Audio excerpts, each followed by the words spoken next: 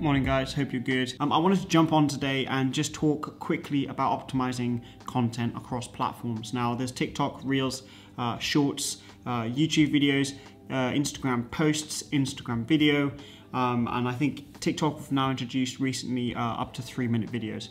So everything is going towards video content, and the reason that is because our attention spans are getting less and less and less. And with video content, you can tap into that attention span, and it tends to keep people active on platforms for longer. That's my take on what they're doing with platforms, and I think relatively it's good. When you come onto YouTube, you expect longer form content, which is why you can get away with 8 to 10 minute videos. Do I think that's going to change? Not necessarily. That's why they're introducing shorts to run alongside this longer format content. You know, people like Logan Paul have uploaded 4 to 5 minute videos very regularly, and I don't think this one's going to be very long. And it is a viable way of putting out content because it's very choppy and quick. And if you've watched if you've watched any of those Logan Paul videos, then you'll see how fast-paced they are because they've been chopped with that in mind, that 8-second retention span in mind, and that's why a lot of content that does well on YouTube is very bam, very quick, fast-paced, very attention-spanny, bam. Now, that being said, if you are just predominantly photo and you don't want to get into video, you can just use your photos. There's a lot of things on TikTok and Instagram, a lot of Reels that are going well, where people have just put up their photos to a nice catchy song, and it's like bam, bam, bam, bam, bam, and it's doing very well. Now, I wanted to jump on here because I've had a couple of questions over the last couple of days. People just asking me whether or not they should do video, whether or not, you know, they're anxious about doing video. Should they bother? Do clients want video and photo? And I think as a whole, yes.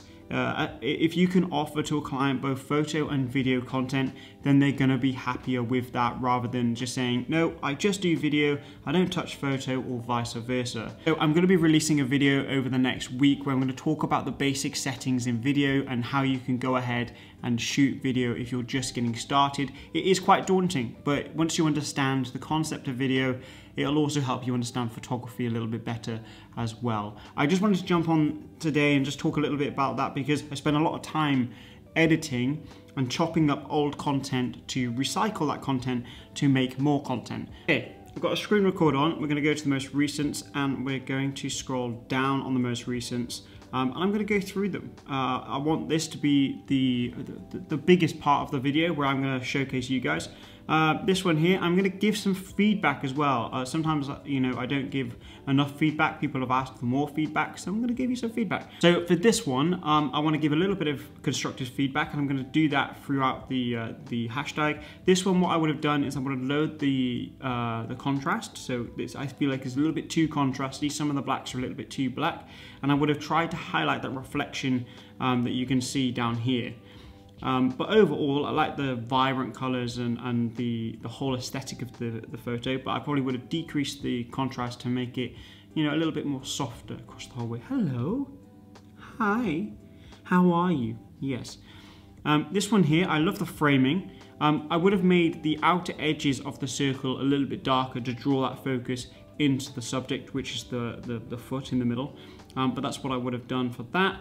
This one here, we've got a Sprite and then a glass, which is giving a bit of context because I'm assuming it's Sprite that's in the glass and you've dropped some ice in it.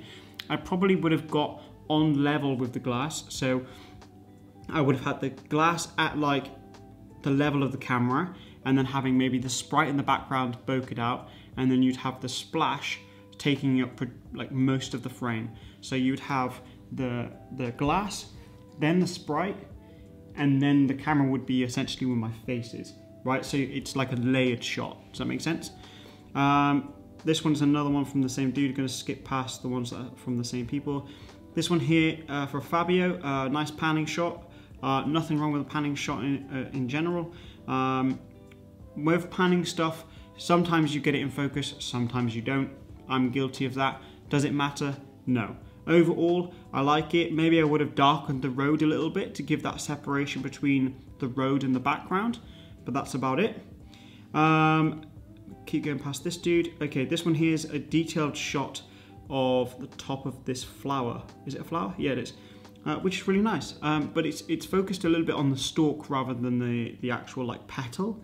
I maybe would have tried to focus on one of the petals because obviously the color of the petal would have popped a little bit more, and maybe I would have cropped the image in slightly to probably like that maybe, so it's taking up more of the frame. But that's just my opinion. Again, great photo, love the color grade, very cinematic. This car photo here, nice car. I would have, again, so what I tried to do is I tried to create separation in the photos that I'm putting out. So this one here, I would have tried to create a bigger separation from the ground and the side, so create the layers. So in this, you've got, I mean, I don't know what I'm trying to show you, you can see the screen. In this, there's 3 layers for me. You've got the foreground, which is the road, then you've got the building, and then you've got the sky. So that's 3 objects I would try to make different exposures to give that layered effect and that dynamic effect of the photo. And then I would have probably left the car's quite exposed well anyway, but I maybe would have added a little bit more exposure to it, just tiny, with like a radial filter to make it like stand out a bit. But it's a great shot. This one here, great photo, very moody, very dramatic, but you've lost a lot of detail in the shadows. So here, I would have probably not allowed it to be so dark, and I probably would have decreased that contrast and, you know, made sure the shadows came out a little bit more, because you don't want to. Making moody photos is one thing, but you don't want to lose detail in the shadows. You want there to be context. But overall, it's a great shot and very moody. What are you doing? I mean, the cat is just roaming. This here is...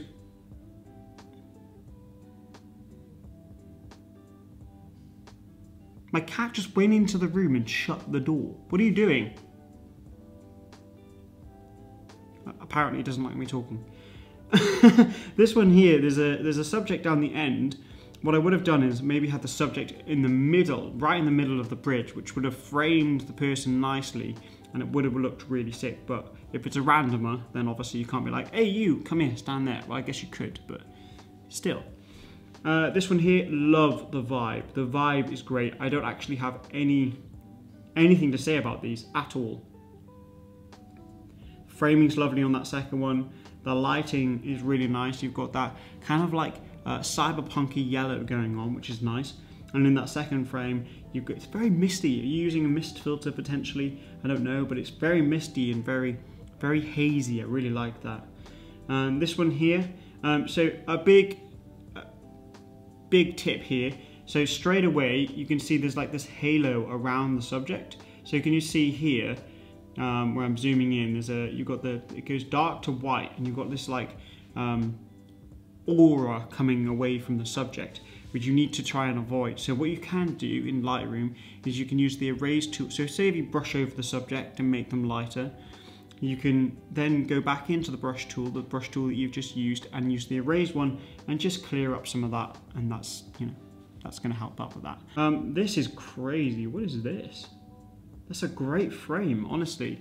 Really great frame. There's a little bit of detail lost in the shadows down below, but as a whole, it's a great frame, and I've never seen that frame before. So hats off to you, because I really like that. It's great going for your photos, and if you want me to give more constructive criticism going forward, then I'm happy to, and I will. But I just wanted to jump on and give it a little bit of a... Well, I hope that was helpful. I've jumped on just to give a little bit of insight about my workflow, and then also I wanted to have a little bit of a sit down and go through some of your photos. So all that being said, create more, stress less, and I will see you in tomorrow's video. And yeah, I'm going out tonight for a shoot, so I'm quite excited to share some of that. And some exciting stuff coming with Oscar, hopefully, over on his channel. So if you haven't subscribed to Oscar, I'll link him below.